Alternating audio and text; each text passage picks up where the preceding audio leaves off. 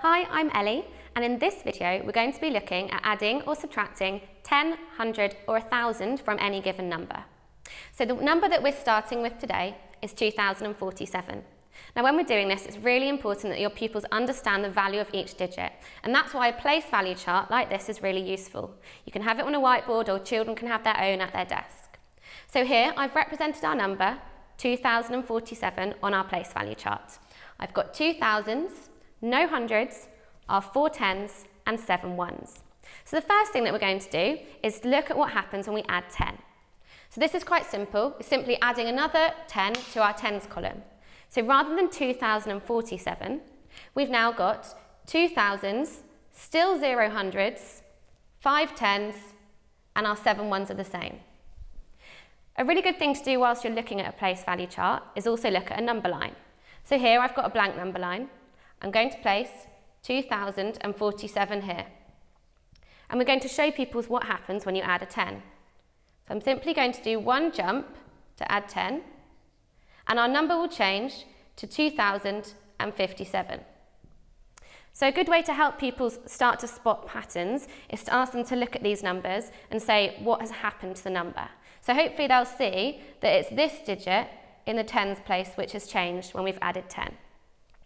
The next thing we're going to do is look at what happens when we subtract 10.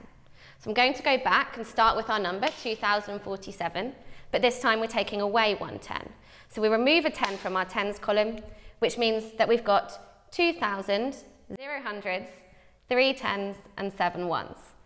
So now we've got 2,037. Again, we can go back to our number line to help reinforce the value of what's happening with the numbers, but this time we're taking away 10. So the number underneath here is going to be 2,037. Again, ask the people what's happened to the numbers, and we can see that it's this digit here which has changed. So we've got 2,037. Again, you can follow the same process, but for adding hundreds. So this time, what happens if I add 100 to my number? I'm going to put an extra 100 in that column there.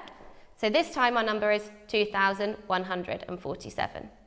And if we return to our number line, that's where you can show a larger jump to reinforce that you're adding 100. So rather than just adding 10, I'm going to do a much bigger jump, go all the way up here, label this as adding 100, and the people should be able to see that you're getting to 2,147.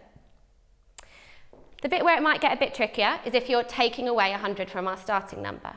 So if we go back to starting with 2,047 and I want to take away 100, pupils might get a little bit stuck because there's no hundreds here. So what do they need to do in this instance? All you need to do is exchange one of your thousands for 10 hundreds. So we're going to swap this over and we're going to put 10 hundreds into our hundreds column. This is a really important skill to teach pupils about regrouping, and we've got 1,000 is the same as 10 hundreds. And this time they should be able to see what happens to the number. So I've got 1,000, my 10 hundreds, and I'm just going to take one of those away. So we asked them to represent this number. We've got 1,000, we've got 9 hundreds, we've still got 4 tens, and we've got 7 ones. So the number that we get to is 1,947. And the final thing we'll do is just count back 100 to represent this on our number line. So taking away 100 will give us 1,947. And that's what you can do to practice adding and subtracting tens, hundreds and thousands with your pupils.